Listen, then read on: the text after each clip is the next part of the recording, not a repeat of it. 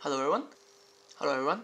I've made a solar tracker by using the Arduino board with 2 servos and 5 LDRs. To demonstrate how the solar tracker works, basically I have an array of 5 LDRs over here. 1, 2, 3, 4, 5. The middle 3 will track the left to right movement, while the middle 3 will track the top to bottom movement. So here I have this. So see, if I shine the light over to the right side, it would rotate to the right. Shine it to the bottom, it goes down. Shine it to the top,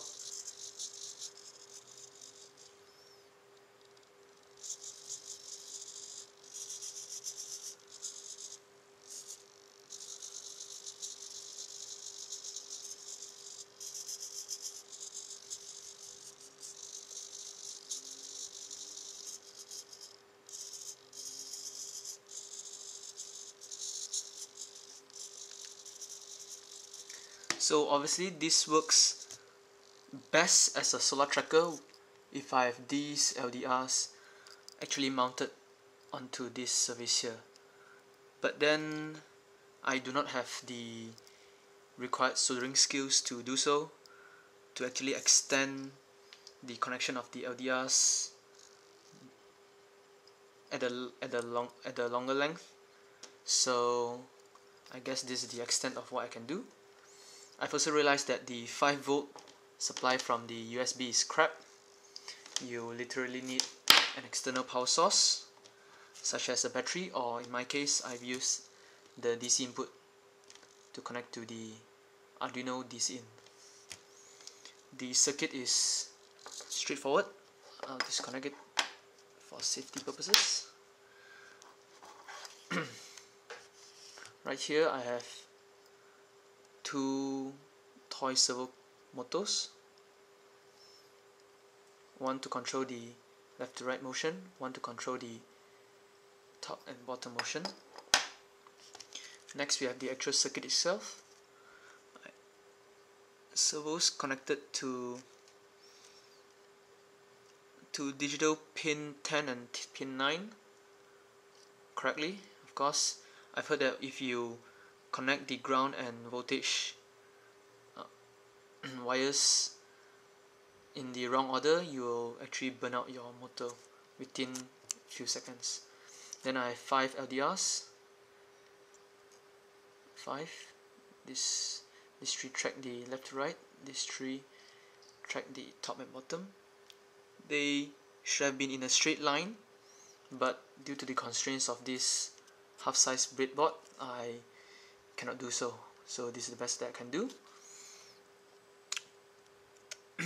They are all connected to analog pins so that I can use the analog read function 0 to 4, and this is the ground and 5V connected to here, and I extend a connection down bottom here so that I don't get a messy circuit, and that's about it. Right, so let's take a look at the code, the sketch itself. So first of all I include the servo library, then I declare 2 servos, position 1 for the horizontal position, position 2 for the vertical position. The right,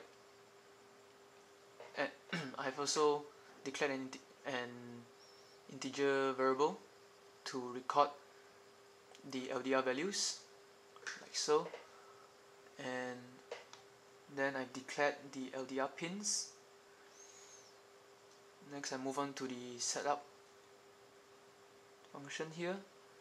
Attach 1 servo to pin 10, and I've set the initial position to 90 degrees just for show.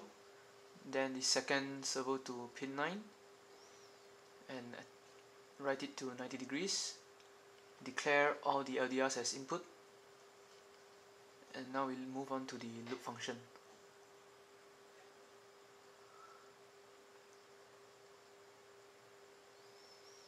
So first of all I record the reading of the first servo and the second servo, then record the readings from the LDRs, and now we do the math. So let's say the light is towards the right side, which has a higher brightness to the right. Then we increment the position of the servo by 1, give it a delay of 10 milliseconds, and this repeats for whenever the right is more than center and left is left is less than center, and declare for the other situation as well. And if all else fails, that means the panel is right in the center, so we do not move it. Now we do it for the vertical position.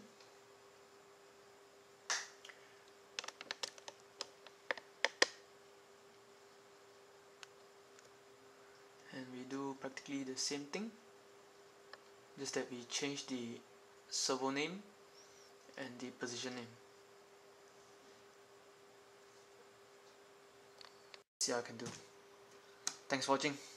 Goodbye.